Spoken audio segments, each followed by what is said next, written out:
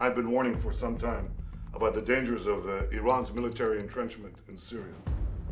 Iran seeks to use Syrian territory to attack Israel for its professed goal of destroying Israel.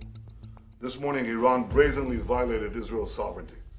They dispatched an Iranian drone from Syrian territory into Israel, and this demonstrates that our warnings were 100% correct.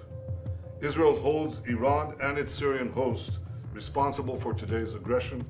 We will continue to do whatever is necessary to protect our sovereignty and our security.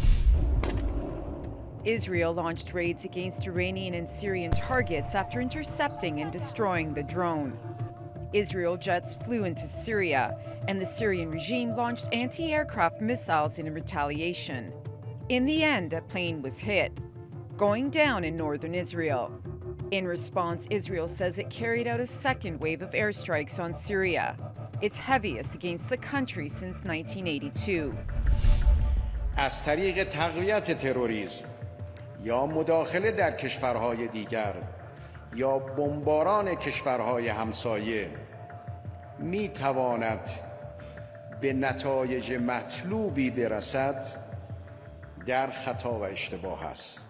ما آمادگی داریم برای امنیت منطقه بیش از گذشته فعال باشیم و در این راستا همکاری همه کشورها را طالب هستیم. It raises the question, is Israel increasingly being drawn into a fight against Iran and Syria? Pirovolakis, The Newsmakers.